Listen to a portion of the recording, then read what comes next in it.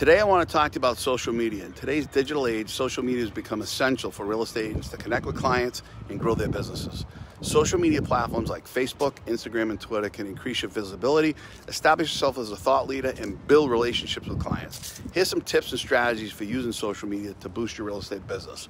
Number one, optimize your profiles. Make sure your profiles are complete and up to date, including a professional headshot and contact information. Number two, create engaging content. Share relevant and valuable content your followers will find interesting and useful. This could include tips on home buying and selling, market updates, and neighborhood spotlights.